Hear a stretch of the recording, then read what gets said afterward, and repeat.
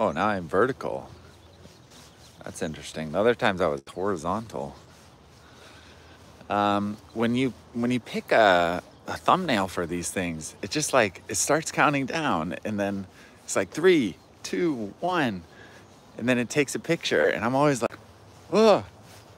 So I just like, and it takes a picture, and then that's the thumbnail. Um, so hence the very surprised look on my face on most of these thumbnails. But um, this is not the live. We're doing like a live presentation later today on Instagram, on the EDI Instagram, exclusive dressage imports. If you want to see that, go follow the Instagram, and that goes off at 9:30 Pacific time. Ooh, 6 people already. Yeah, good job, guys. But today I thought I'd have like a little mini conversation early in the morning about learning how to ride. Learning how to ride is like, it's a process. It's something that takes a long time, and it's part of enjoying this sport. If you can figure out how to enjoy it, enjoy the process of learning how to ride, you're gonna have a lot better time. If you're just interested in competing and winning and doing well in that way, you're gonna struggle. I'm right here on Finch. Let me see if I can get this flipped around. Finchy. And it's really, I think anybody that's in this sport loves the horses, loves being around them, and loves the kind of puzzle that the horsemanship is. And so I think that's kind of this foundation of figuring out learning how to ride. I've read a lot of books about high performance, but when you look at expert pianists, a lot of them, their first piano teachers are not experts. They just teach people to enjoy playing the piano. And I think the same way about horsemanship. You have to just enjoy being on a horse and have some spark, some curiosity about how to figure out how to do it, some desire to be like the experts you're around, or the experts that you see or are inspired by, and then you figure out the rest. You like get this spark, and that drives you with work ethic, because you're just like, I'm gonna figure this out, I'm gonna do this, and then you go to work. The other thing, learning how to ride, this is a big thing of mine. I was never a big full training person. I was always riding a lot on my own. And the other thing that I did a lot of is sitting and watching. I was very lucky to be around some very, very good trainers. And I would always wake up early and go sit and watch them ride and try to figure out how to kind of mimic their body, mimic their feel. I think riding is such a feel-based sport, and there's so much intricacy in the timing and the presentation that it's really important to watch other people, because someone can coach you and tell you how to do something, and that's extremely valuable. But it's really important also to be able to watch some top rider present a certain feel to their horses.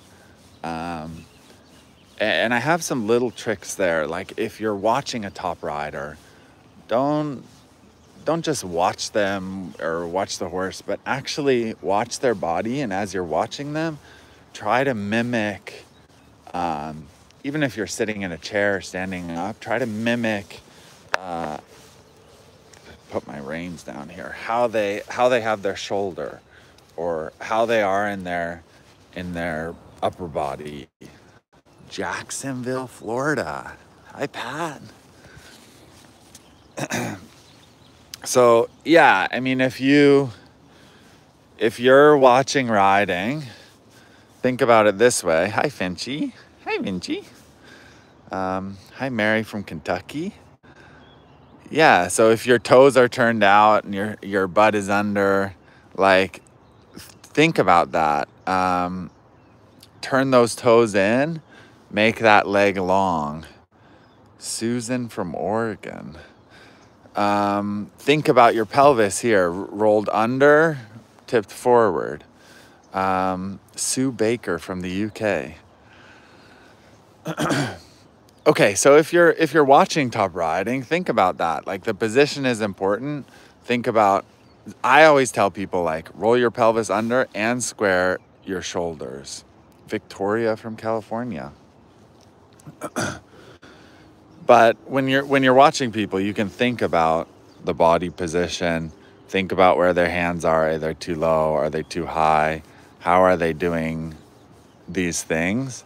And then go into mimicking mode. Not necessarily verbalizing everything, but mimicking everything. Sweden. We got people on here from Sweden. What do you think about that, Finchy?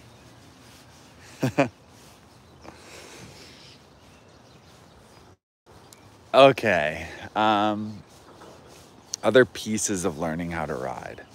Here, this is a good one. So if you're trying to learn how to ride Grand Prix, there's no possible way that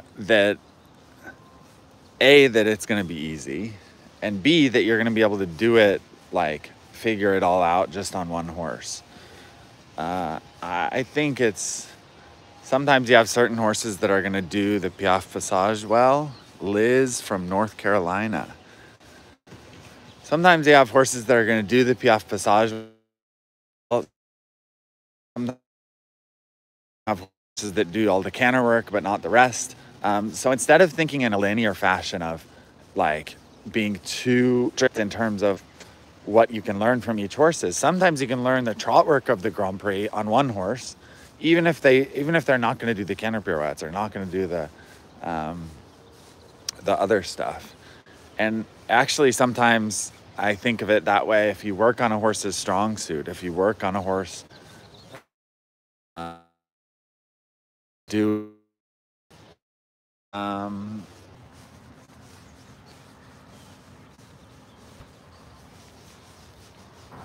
you guys still here?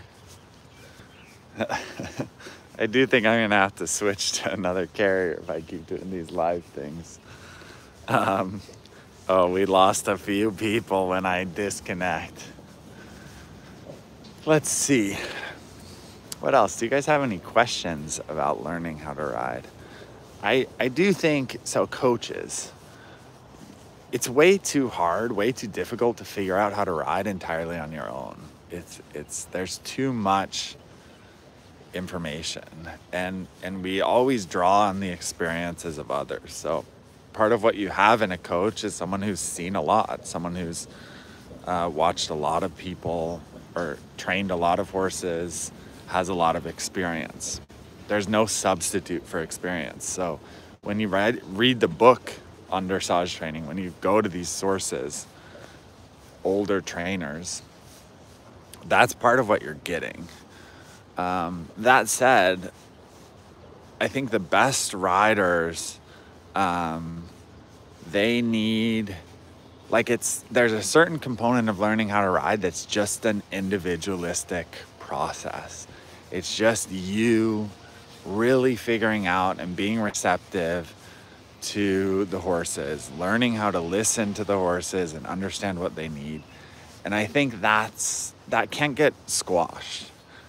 So if you're in a full training program, you still have to be thinking and processing and learning how to ride on your own. Jess is just leaving there.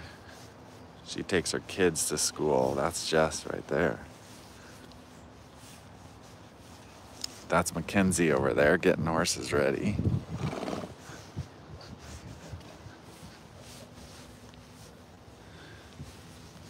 Yeah, and then like don't discredit yourself. Don't part of my favorite part of riding is this like problem solving kind of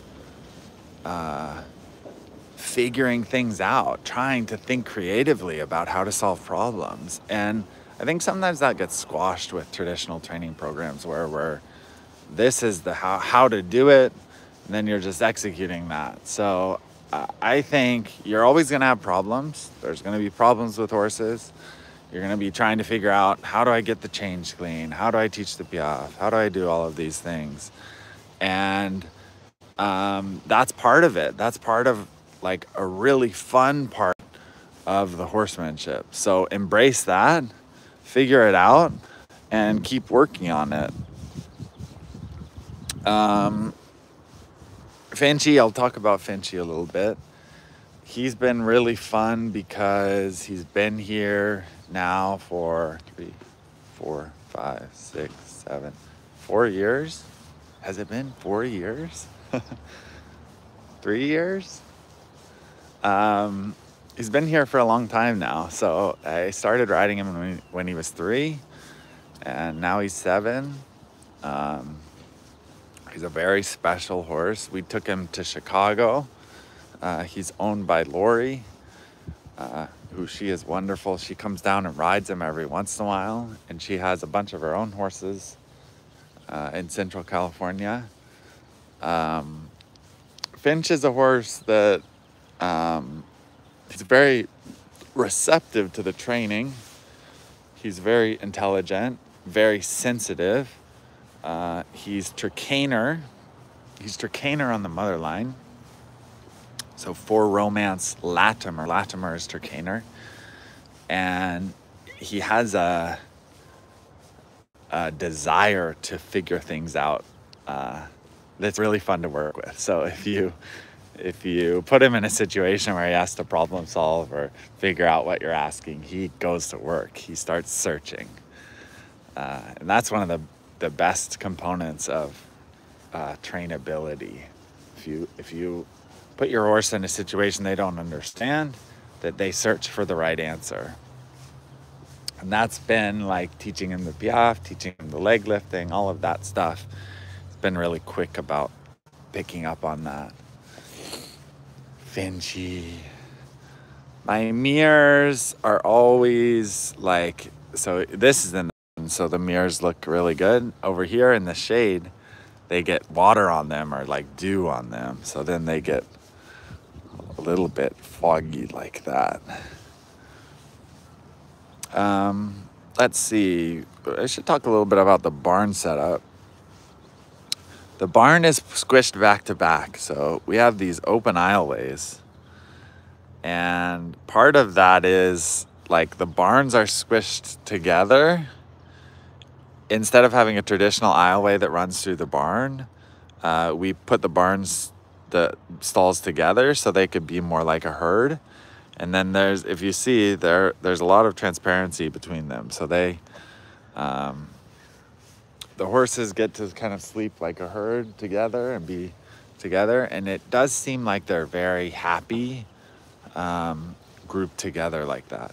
A traditional barn, an aisleway runs down the middle, and then the horses are split apart. Obviously, they do fine in those types of barns here, but we don't really need that here. Like we're so fortunate with our weather that the kind of worst it gets is a little rainstorm. So, and they do fine in this type of barn with a rainstorm. So that's the barn.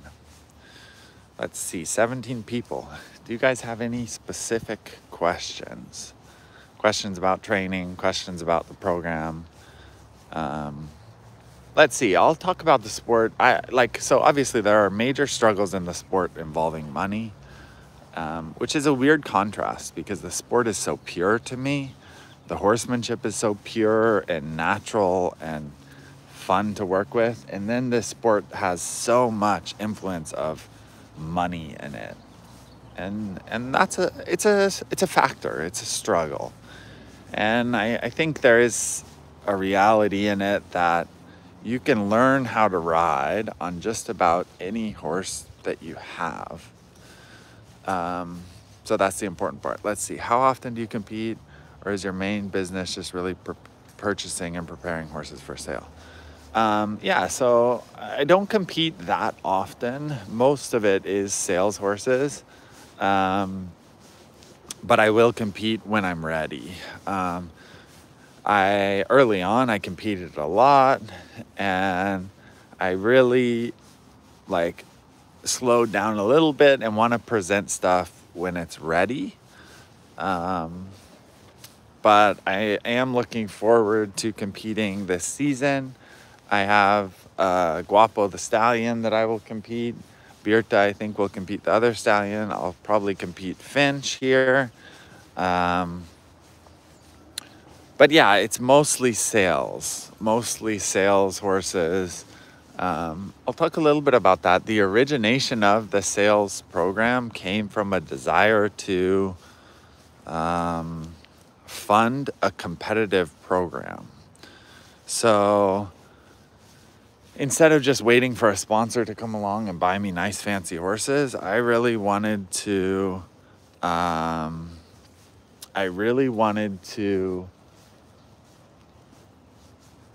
build it myself, be able to compete myself, and fund it myself. I didn't like the idea of just having a sponsor pay for a fancy horse.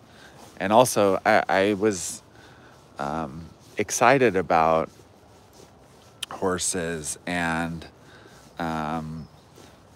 being able to develop them and being able to have a barn full of horses that had potential. So instead of a bunch of old horses in the barn, I wanted to have, go through the barn and be like, all these horses are going places. So trying to figure out a model where it's not just a sponsorship model, but really a model that is self-sustaining. If we built a sales barn and could figure out how to keep really good ones, then and develop them with time, then maybe we could figure out how to compete at the top levels of the sport. And that's also been part of the reason for the stallions. Can we figure out a way to fund the stallions, get income from collecting them, and be able to keep them a little bit longer and compete with them, that they can kind of fund themselves.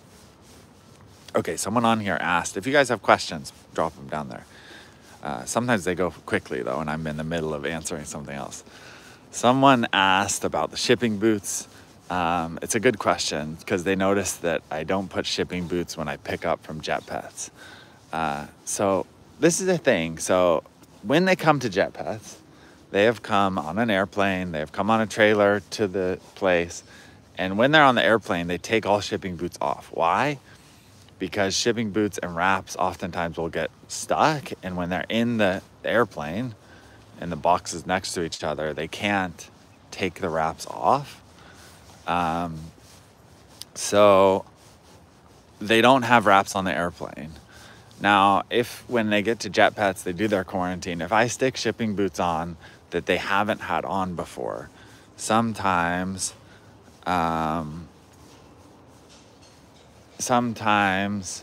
they'll kick at those shipping boots. So sometimes they do more harm than good, because if they're kicking at the shipping boots, they're still kicking the back of the trailer and they can hurt their leg or their foot. Obviously, sometimes they do good. Sometimes they protect themselves from injury. They're there for a reason. So, yeah. Someone asked, is Guapo gonna stay with me forever? No, that's a good question. I would hope so. But I've become very cautious about announcing the future as like, I'm not really sure. I do want to compete, and all young horses are question marks. They're question marks as to whether they're going to do Grand Prix, whether they're going to make it all the way. And money is a factor. Like, I don't have unlimited funds. If I had unlimited funds, absolutely, I would love to keep Guapo forever and never sell him. You can get on, Mackenzie. You don't have to wait for me. Oh, okay. So I don't know. That's the question. I would love to keep him forever. That is right now the plan, to develop him. He's a little bit small for me, for the big arena, for if I'm going to try to compete in Grand Prix. But yeah, lots of people. Mary commenting in. Everybody likes these live things.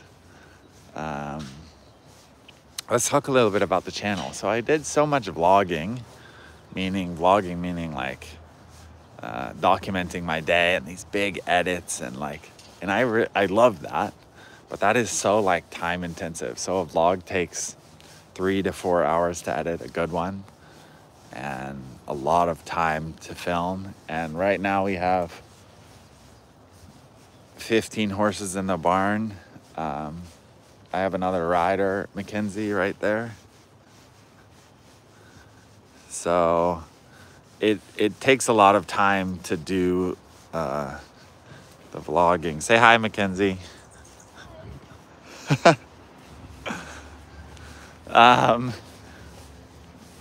So that takes a lot of time. I've been a little bit lost in terms of like, what do I do with the channel? How do I keep it fun and interesting and exciting, produce good content as I'm super busy? And so like something like the Carl Hester video that I just made, me watching another video, sure, it takes time. That took me maybe an hour and a half, 2 hours to film, make, and produce, but that's a lot less than a vlog.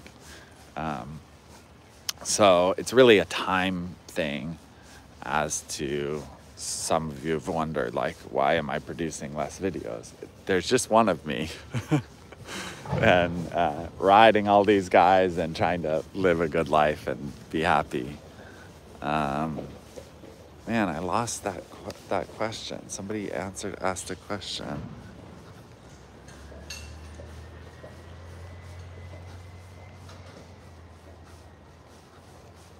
I don't know how to find the old questions.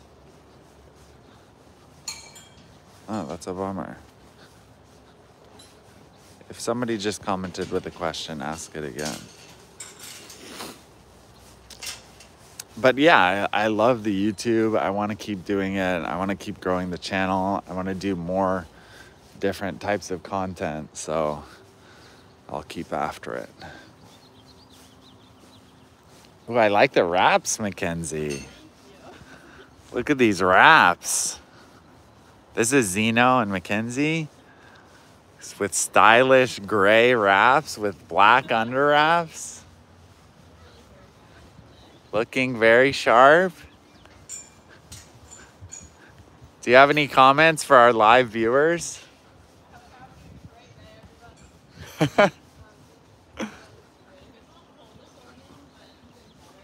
Yeah, it is cold.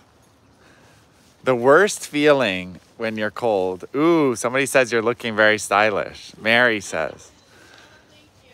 The worst feeling is when you take off your jacket when you're about to get on a horse, because you're like, well, I'm gonna be hot in like about 5 minutes, but I have to take my jacket off.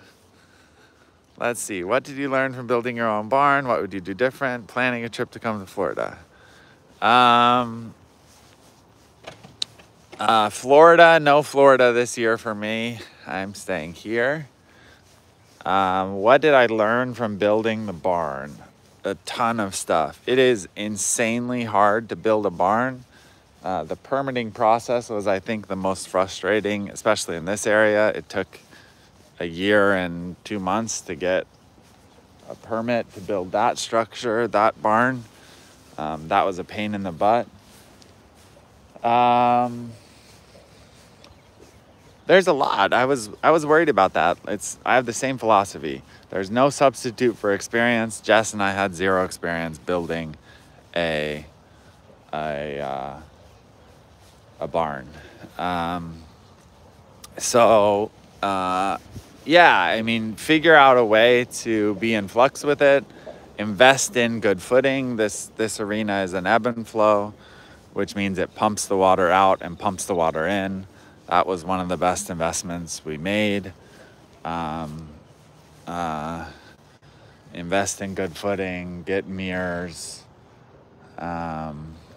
think through how it will be operating. So think about it even more, and think about how, ask people, consult with people. We asked Sergio where he wants the cross ties. Originally we were going to put the cross ties back there, and that would have been a disaster because this is more central to how we handle the horses. It's really nice to be able to see everything. So under saddle here in the arena, I can see almost all the horses in the barn there, and then I can see over here the turnouts. I can see the walker. That's nice.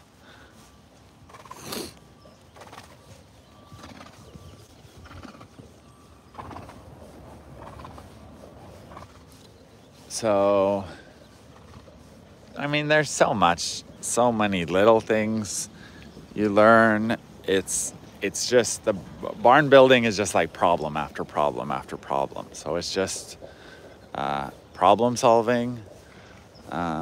Be careful with the contractors. Make sure that they give you a quote and stay to that quote, and don't get halfway done and want more money. Yeah, really think about it from a horse perspective. How do you want this to work for your horses? And then adjust to fit things. Do you help Europeans find good youngsters on a lower budget? Do you have a fee for your services? Yes. So this is a really good question. People who, we don't take people to Europe, but if you have a lower budget, you have to take a little more risk, and you can end up with a very good quality horse. So for example, Finch. Lori bought Finch without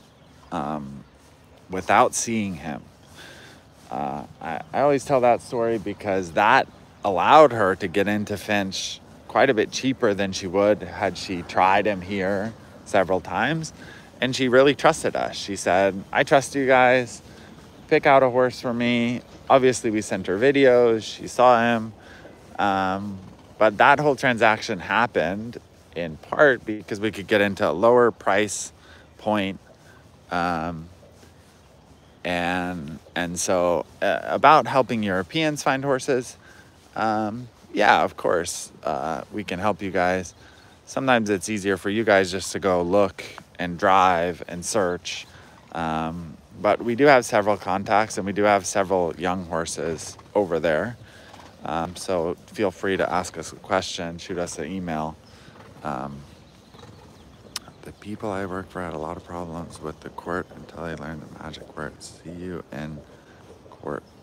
I don't know what that means.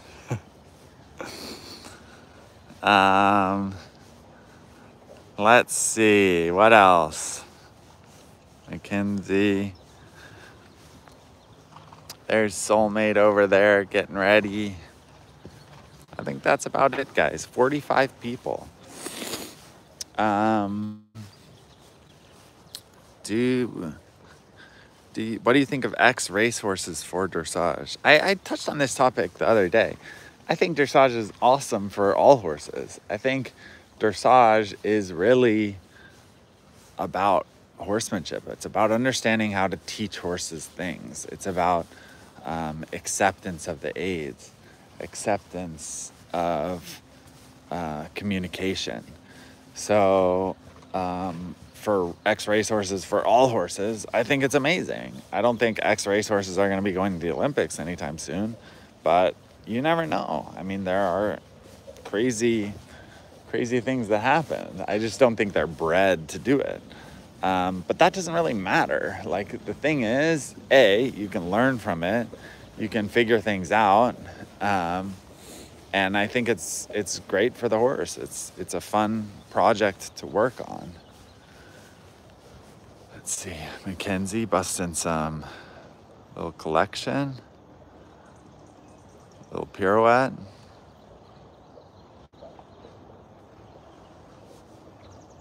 Looks pretty good.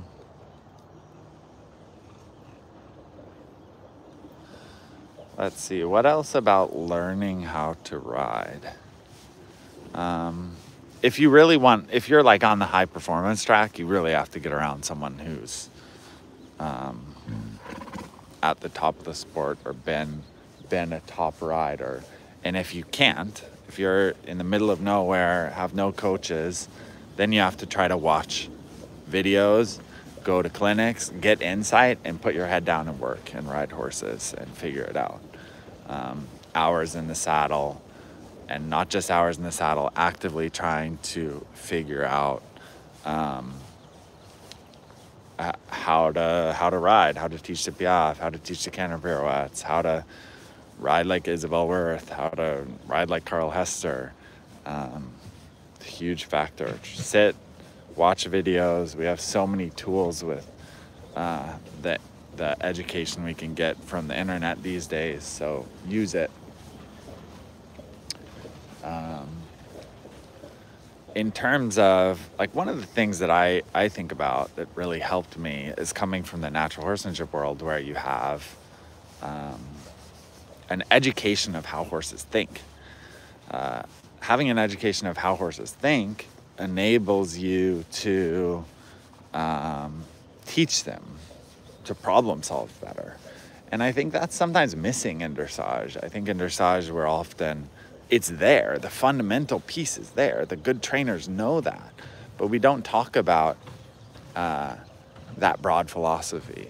And I think that can be really powerful, how to set it up and let them find it. Kind of that like Ray Hunt, Tom Dorrance, Buck Brannaman, natural horsemanship approach of like, how do horses learn things?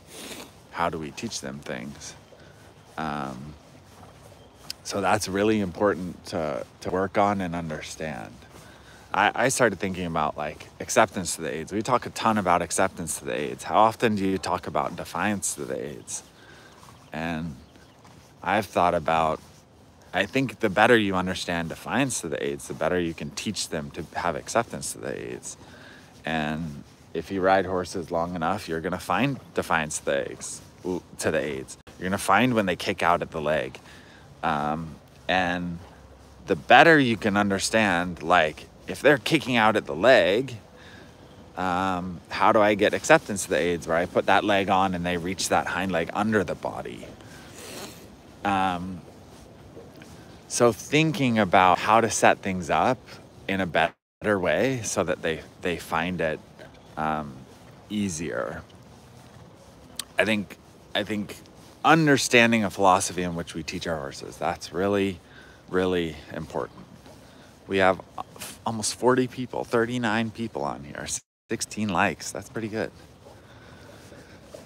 Let's see, I would walk over there, but I will definitely lose you guys. Our turnout is over there with Benji in the turnout. Let's see, can we zoom on this thing? Benji.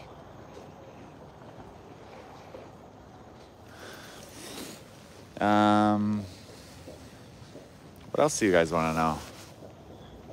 Again, I'm doing a live thing with some of the sales horses at 9:30 this morning, and tune into that on Instagram, on the EDI Instagram. Look at Benchy.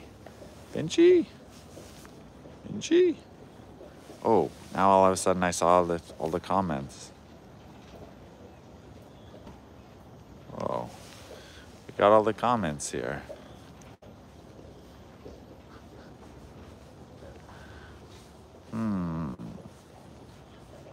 All right, guys. I'm signing off. Yeah, tune in at 9:30 on not here, on Instagram. Got to go to Instagram, follow Exclusive Dressage Imports and Susie Q. Thank you for sharing your information and your time. We appreciate it. All right, peace, guys.